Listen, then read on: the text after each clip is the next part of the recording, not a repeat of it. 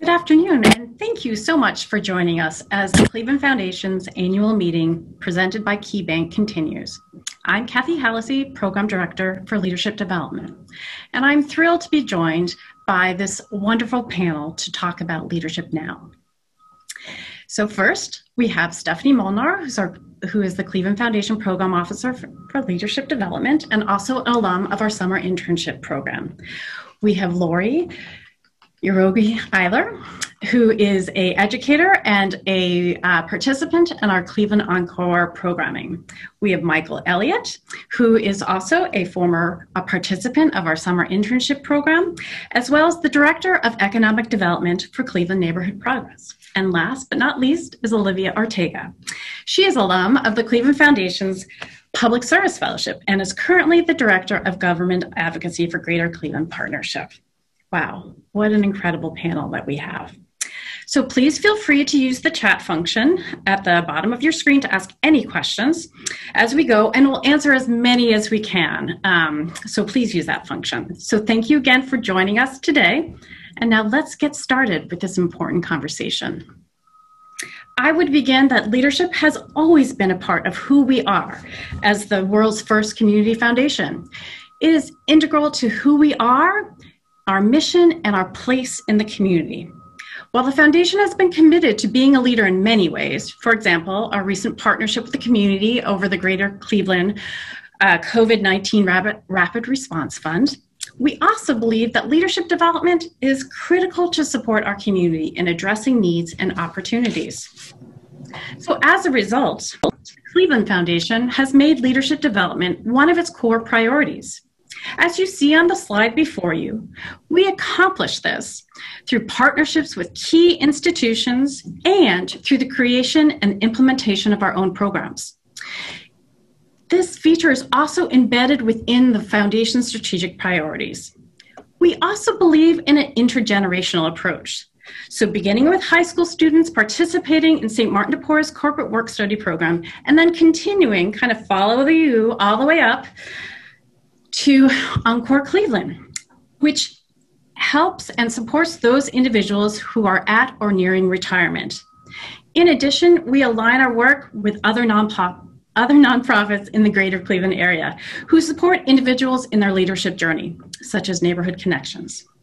In thinking about our session today, we asked some of our recent participants to reflect on what is a leader. And I would love to show their responses now in this short video. A leader is somebody who unifies. It's somebody who has a deep understanding of the group of people that they lead. It's also somebody that is committed with the personal and professional growth of the people around them. And finally, it's somebody who listens to others' ideas and needs. Being a leader is an outstanding individual, someone who can go through trials and tribulations, highs and lows, ups and downs, adversity, and even difficult times in life. As a leader, I realize there's going to be times where you're going to be alone. You can't count on someone, but it's okay because it's going to build your character. It's going to build who you are. Leaders are humble. Leaders are interested in other people coming before themselves. Leaders are interested in amplifying the voices of others around them and those with perspectives that add value to the changes that they want to see happen. A leader is someone who finds the balance between empathy and execution. By leveraging the synergy of these two skills, teams will thrive despite the chaos. A leader recognizes movements transcend any one person, knowing when to step up and when to step back. A leader is human, one who admits mistakes with humility, acknowledges privileges, is transparent about weaknesses, and confident in their strengths. Leaders want to see the world change for the better. And you know, a leader never stops learning. That's a leader. Wow. Every time I see that video, it just really inspires me. So Stephanie, these emerging leaders have really given this panel and our audience participants much to think about during our discussion. So thank you for facilitating this important conversation with Michael, Olivia, and Lori. Stephanie? Thank you, Kathy. Thank you, everyone, for joining us today for this conversation on Leadership Now. I want to start by really jumping off of some of the points that we heard in the video that were highlighted by our recent participants. So when we think about leaders, we think about individuals that are able to understand and unify groups of people. They're able to balance empathy and execution, know when to step up and when to step back, empower those around them, and as you heard at the end, never stop learning. So as we think about all of those things through our conversation today, I want to start by also tying into the theme of the annual meeting, 2020 Community Vision, and asking this question first to Olivia, and then we'll go to Michael and Lori. What do you see as your vision for leadership in Greater Cleveland in the decade ahead? Thanks, Stephanie. First, I just want to say thanks so much to the Cleveland Foundation and to the two of you for having me on today. Kathy and Stephanie, you both have been there for me since I began my career here in Cleveland, perhaps more than you know. I really, really appreciated Ron's words earlier about how we've fallen short as a community, and I really appreciate his honesty in that it will take more of that honesty, frankly, if we hope to turn a corner, which leads me to think about sort of what I hope to see for the future of leadership over the course of the next however many years in Cleveland. I think one of the main pillars of what I hope to see is like real, true inclusivity. So beyond inviting all voices or a diversity of voices to the table, ensuring that once they get there is a real willingness and level setting of respect for those that are new, or just true inclusiveness. I think really means that everyone feels comfortable enough and respected and courageous enough to share their thoughts. I often feel like that's a key step that's missed around tables today. And I also hope that leadership in the future is multi-generational. I think that over the course of the next 10 years in particular, Cleveland, our region, will face serious challenges beyond what we're seeing currently. Anything from implications of climate change to the shifting of our economy. So I truly hope that leadership in the future is, dynamic enough to meet those challenges, in that, they're brave enough to admit when they don't know the answer and strong enough to invite those in that perhaps do have that expertise or that firsthand experience. And then it brings it back to that inclusivity point, that once those folks are brought in, how do we ensure that all voices are heard and respected and listened to?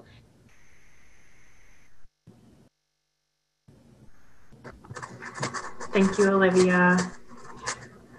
Michael, let's turn it over to you. Same question. What's your vision for leadership in Greater Cleveland in the decade ahead? Thank you very much for that question. I think it's an excellent question, especially in times that we're living in. I'm thinking about my beautiful 14-year-old daughter, and I'm thinking about what type of world do I want her to live in 10 years when she's 24 years old? What type of leadership leadership skills do I want her to possess as an individual? So there's really three things that I'm thinking about as far as the type of leadership that I foresee in the decade to come. The one is we got to be more loving to one another. I know that might sound cliche. You don't really hear that in a professional setting all that much. But we really have to be very loving, kind with one another, patient with one another, kind of that 1 Corinthians 13 kind of love, where we're actually kind of looking at the humanity of one another and saying to ourselves, how can I serve you? How can I build you up? How can I edify you? Another thing I'm thinking about leadership that we need for this decade is real leadership that is truly tolerant. Not just the tolerance that we look at as far as you have to accept me, but the tolerance that a classical definition of tolerance where despite your differences, I can still live at peace with you in harmony. And we can still, go to happy hour, or we can still have lunch after work or something like that. So that's a tolerance is very important for me. And lastly, I'm looking for wise leadership that is wise, that can have some foresight, understanding that, the decisions that we're making today is going to have impact not just for tomorrow, not just for the next year, but for generations to come. So becoming more loving to one another. And again, I know that's cliche, but again, we really need to maybe edify that a little bit more.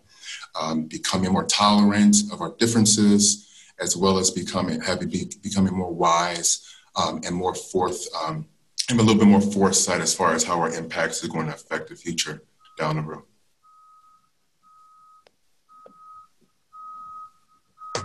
Thank you, Michael. And Lori, I'd love to hear your vision too before we sort of move on to our next questions. Thank you. First, thanks for also having me here. It's wonderful to be here as an educator and as an Encore participant.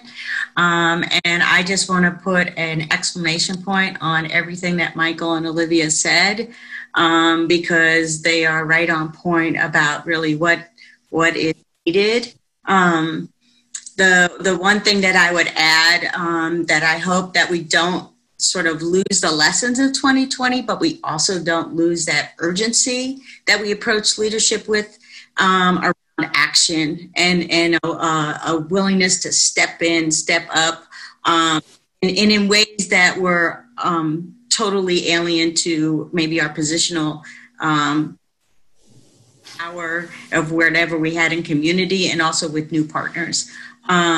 I hope for greater Cleveland leadership that when we're on the shores of that progress and opportunity, that we've all learned in the next decade how to collectively surf those waves, whether they are, itty bitty waves or a giant tsunami like we experienced in 2020. And I mostly that I want to add to the conversation, I hope that we see greater Clevelanders, whether they're age 9 or 90, and even younger or older than those parameters, because really that's, just arbitrary, that we see everyone as leaders, and we seize to surf together with agility. That there's no longer a they, as both Olivia and Michael have said, that there's only a we, and that leaders now are a collective we of leadership. And finally, I want to kind of think of 2020 like Greater Cleveland had laser surgery on our eyes when we think about vision. And I think everybody has alluded to it, but I think that's the best way. Like, we can't unsee what we have seen, okay? And we don't need glasses anymore, our own little prescriptions, right? Like, we've all had that corrected vision, and it's been honest about our inability to see certain things and to see certain people. And so when we look around us in the future, we do see leaders as whether they're 9 or 90. The decade ahead, it's a thriving collective leadership network that rules the day with trusting relationships. And as a shout out to Stephanie and Kathy and your leadership and what you modeled in Encore, where people have grantees and people involved have the ability to really be vulnerable and speak their truths and their experiences, even when things have turned on a dime, and each other up in that work. But exclamation point on whatever's been said. That's. Thank you, Lori. And thank you all. So there's definitely some themes across all of your responses in terms of making sure that everything is more inclusive and really sort of spanning generations as we look to leadership moving ahead. Going into some of the questions that are coming into the chat too. So I think leadership is kind of unique in that and all of the areas that Ron mentioned in his opening address and in the other sessions today. So as we think about that, where do you see individuals right now that are really stepping into leadership roles to address key issues? And I imagine some of this is sort of more of a scaled down version of what your overall vision is. But today, and we can maybe start this one with Michael, where do you see individuals really stepping up to lead in this moment? Well, I really do enjoy working in the entrepreneur space, working with small business owners as they really think out the box or really become very creative in how they solve many of the issues that we're facing in our country right now. So one of the things that I'm really enjoying, especially when it comes to COVID-19, is businesses are becoming very resilient. They're sharing ideas with one another. I work within the CDC space, the Community Development Corporation space. I'm very loving all of the drive and the motivation that many of the CDCs have in making sure that entrepreneurs and business owners and residents are basically getting their needs met. I'm thinking about like stories coming out of certain CDCs where literally for those businesses or for those residents that do not have access to technology, but they still need to have this very valuable information, literally putting on their own mask, knocking door to door, going to the community and saying, hey, I understand that you may not be able to get this information in this more up-to-date modern way, but I want to make sure that you have this information ready for you. And if you have any questions, feel free to contact me. I mean, I know that a lot of us are very fortunate, probably on this webinar, to be working from home. But again, there are individuals out there who are out in the field day to day, serving our food or taking care of us while we're sick. I really do appreciate all the help that entrepreneurs and individuals within the nonprofit sector, as far as their creativity and their innovation as they seek to navigate the world that we're in right now. Thank you, Michael. Olivia or Laura, do you have a response too? And then we can go to Olivia. Sure. I love that different individuals have actually stepped up into different leadership spaces to do different things and use the skills that they had in one space for another. Once COVID-19 hit, there was almost a Nike approach to leadership, right? We're going to just do it.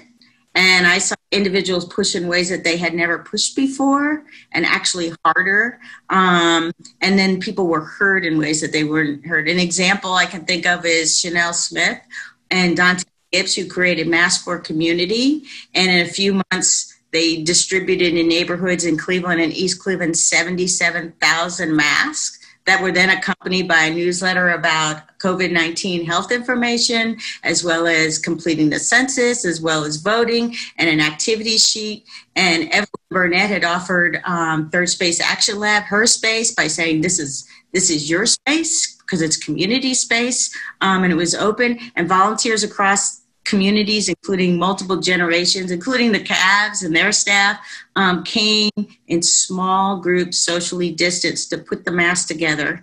And then this is all thanks to the Cleveland Foundation, Greater Cleveland COVID-19 Rapid Response Fund, where some masks were funded originally, and this work was funded. And then they partnered with other groups that have been doing work like the NAACP, Young Latina, Metro Health, et cetera. I mean, I don't want to do a laundry list of everyone, but from an idea of one individual, Chanel Smith, and then coupled with a friend who is also a leader, Dante Gibbs, who I know this story because he was a former student.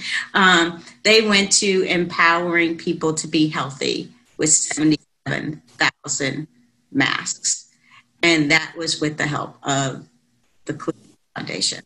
And I think that's just one example. I mean, Honeybell Bay, our county poet laureate, she started her own food bank, did her own online learning around literacy and puppeteering and art and cooking. Marlon Grimes, a former CMBA president, started a digital divide subcommittee so that the great 3R work of the Cleveland Bar could go forward in a digital world, and CMS Cleveland school students could have what they needed. And more important, I think, too, is people did not pause.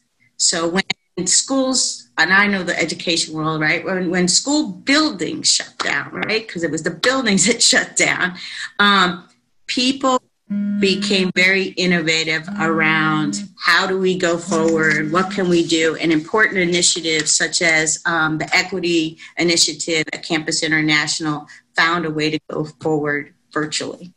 And I think that was the most important. People didn't let go, and while they still leaned in.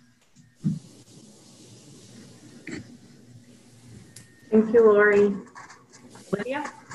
Yeah, I'll just add quickly. I think one of the things that most stood out to me over the course of the last 6 months, and particularly over the course of the last 3 months, I've been just so impressed with individuals within my organization and others, but particularly many folks within the Greater Cleveland Partnership. And I'm not just talking about senior leadership, I'm talking about on down from that, people that haven't even been there for a year. They really, really spoke up and began to openly talk about how our organization can be more accountable, openly initiating sustainable conversations about racial equity, and initiating dialogues around the history of our organization in this community, and the work that we've done past, present, and need to continue doing in the future. Frankly, a level of accountability that we haven't seen before. I've been really impressed with the bravery of people within my organization, and I think within other organizations throughout the civic sector in Cleveland, towards really pushing for sustainable dialogue around racial equity and what that means in our community.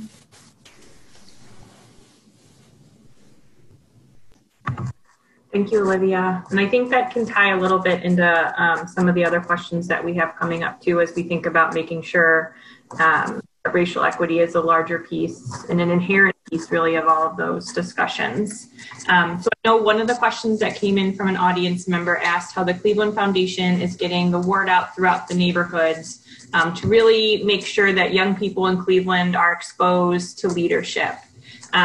So yes, I think that's crucial to the work that we do. And I think moving forward, in addition to the Cleveland Foundation, it's really making sure that there's a network to engage people. I would say a lot of our work so far has relied heavily on alumni programs and different individuals at various institutions to really help spread the word and get more people engaged.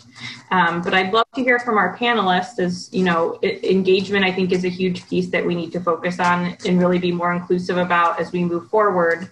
But we're thinking about leadership development, whether it's maybe that engagement piece or something else. What do you see as something that's missing from the leadership development ecosystem here in Cleveland? And maybe start this one with Lori.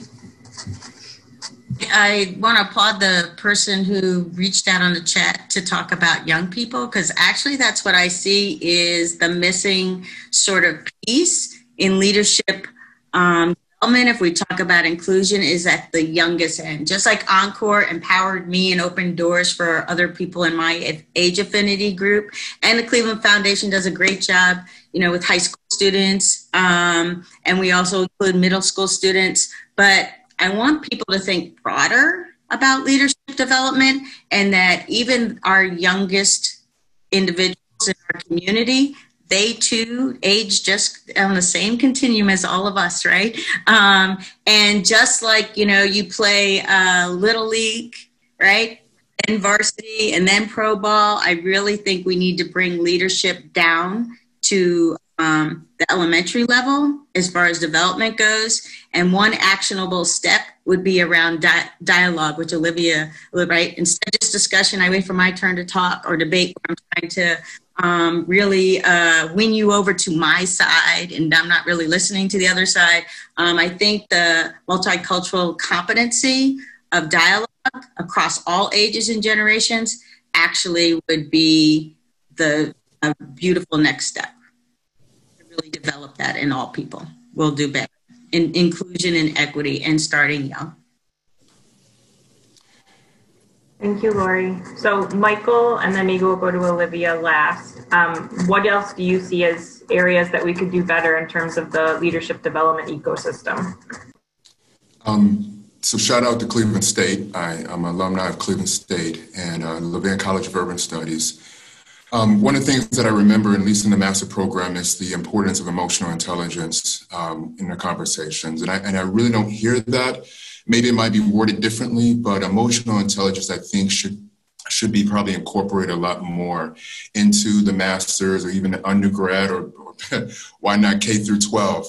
You know, having that ability to help children understand their own emotions and the emotions of others and how to navigate that. Because we live in a very diverse world with very diverse opinions, ways of life, and really need to have an understanding of how to navigate the emotional aspects of these dynamics that we're living in. So emotional intelligence, I think, is very critical as we talk more about leadership.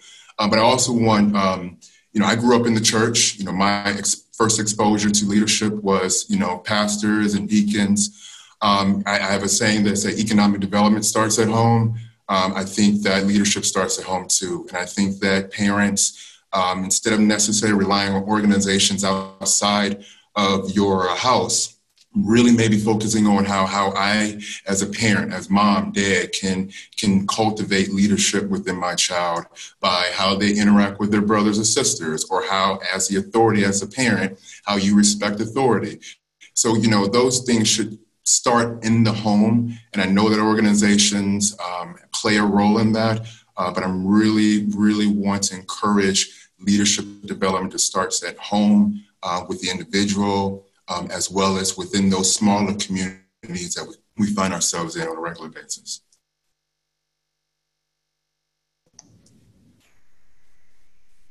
I'll just quickly add, first of all, I think the foundation does an amazing job across its programming. And I think for me in particular, that this question was hard for me to think about. I had such an amazing experience with the Cleveland Foundation Public Service Fellowship, which was one pivotal in me finding work that was paid, that was in public policy. It was in an area that I was passionate about. I mean, that was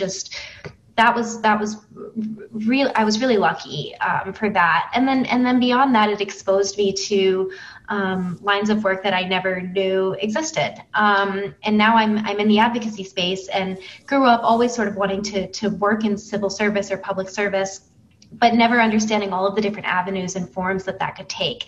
And so that exposure was really critical. When I think about one of the biggest things missing, and it's hard to verbalize this, but I think about just very intense intentionality on helping younger people get to where they have the potential to go. When I didn't fully understand how to utilize my network. I didn't fully understand how to write a cover letter or resume or any of that. And it really took a certain level of poking and prodding from people that were sort of very determined to be my mentor. Even if I wasn't fully showing it because you're shy and you don't fully know and how to navigate those spaces. So again, it comes down to me, this level of intentionality that has to go in, sustained intentionality, working with young people, not just shooting them the job announcement, but sitting down with them for coffee and helping them write the resume or the cover letter, or introducing them to the hiring manager. That stuff is so important, particularly for young people that haven't had exposure to a variety of professional environments previously. Thank you, Olivia. And I agree with you completely in terms of the importance of sort of making sure that everyone is at where they're at and really sort of encouraged along that whole path through that program in particular is a year, but really beyond. There's some great ideas that are coming into the Q&A too, and we're not going to have time for all of them. So I'd love to follow up with those of you that are pitching some awesome ideas that we won't get to cover today. So I do want to pause to recognize that. One of the questions that came in was asking for concrete examples of how to identify and cultivate leadership skills and opportunities among youth and some of our program participants. And we heard some of that in the last question. I know Michael talked a little bit about emotional intelligence being an excellent focus, and Olivia talked a little bit about resumes and cover letters and some of those career planning pieces. I'm wondering if maybe as you look back on your professional paths and how you've gotten to where you are now, what are some of those sort of key skills that maybe picked up in your program or beyond that we really need to be more intentional about in some of these programs. Whoever wants to take that one too. Well, one of the things that I've learned, again, as an alumni, I was placed in the City of Cleveland Department of Economic Development back in 2012, and I'll have to say it was a very pivotal experience for me. I want to use the word life-changing because it did change my trajectory as far as professional. I knew that I needed to change my resume around. I'm going back to kind of what Olivia said. I knew I had to change my previous experiences into more of a project management experience. So, I was strongly encouraged to apply for the the internship opportunity with Cleveland Foundation.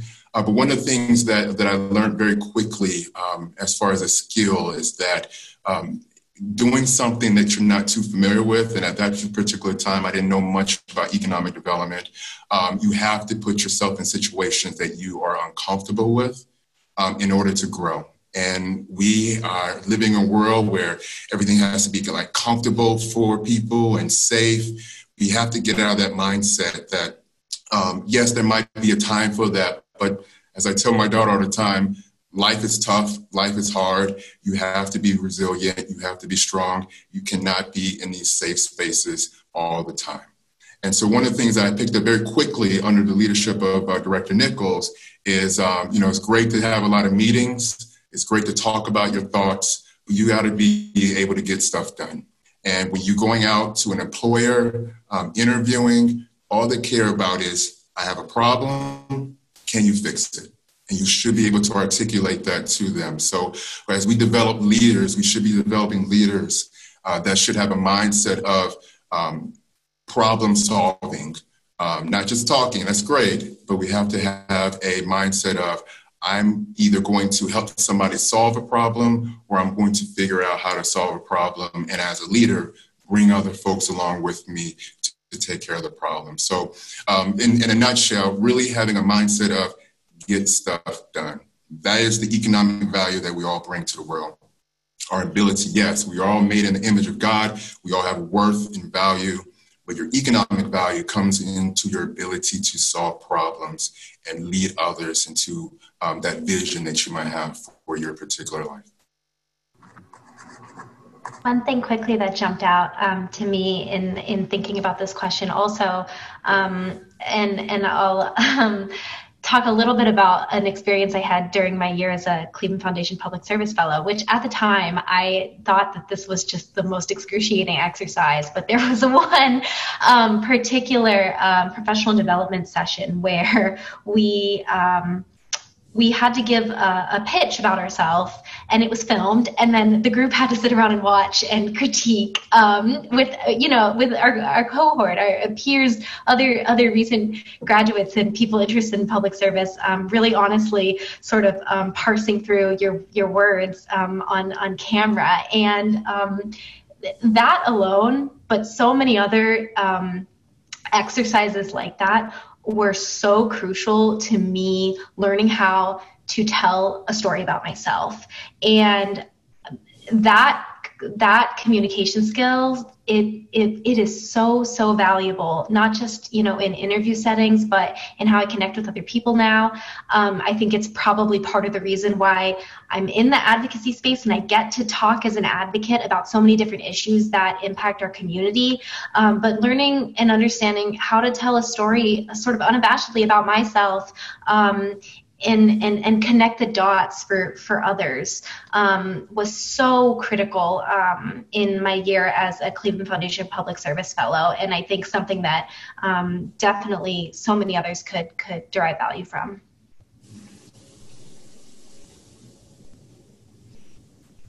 Yeah, I appreciate you mentioning the cohort piece too, Olivia, because I really do think that having experiences where you're moving through, challenging situations and learning alongside a group of other people for, a set period of time and really beyond, I think is inherent in a lot of the work that we do too. And I think it really plays into some of that skill development. Laura, I don't know if you have anything to add in terms of skills that you would make sure are highlighted for up and coming leaders. I just say putting kids in spaces, real spaces, real time, like City Club of Cleveland. The community always sponsors high school tables and kids get to go there. And then we even had an elementary from youth council, et cetera, because real interaction, like both Olivia and Michael said, is what really matters in real time. And so putting people as young as possible to play, right? To create star players in our democracy, so to speak, you actually have to play the game instead of listening to people talk about it or read about it.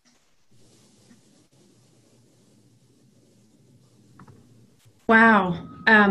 This has just been an amazing conversation. I think that we can really learn from what you're saying in terms of us back in our organizations and how we can nurture and help facilitate that growth. So I really appreciate all the perspectives of our panel, and the comments and questions. I know we didn't get to all of them, were really helpful. So our collective call to action, from what I've heard from you, is to get involved, to be courageous and honest, and to create spaces for all voices to be heard, but not just heard, embraced, and given that respect, and to continue learning. So I want to thank everyone for attending the session. We hope you enjoyed it. And so please also help me give a virtual round of applause for these incredible panelists and the facilitator. I want to say that after this, you'll receive an invitation to take a brief community survey. We greatly value your feedback. Stephanie and I are going to go through all these comments because there were a lot of great ideas. And please continue to share your thoughts on a vision for Greater Cleveland. Also, there's still time to register for more exciting annual meeting events on Wednesday, Thursday, and Friday. So please check out the rest of the series at www.clevelandfoundation.org/annual meeting. And I just have really appreciated this time. So thank you so much, and have a great day. Thank you.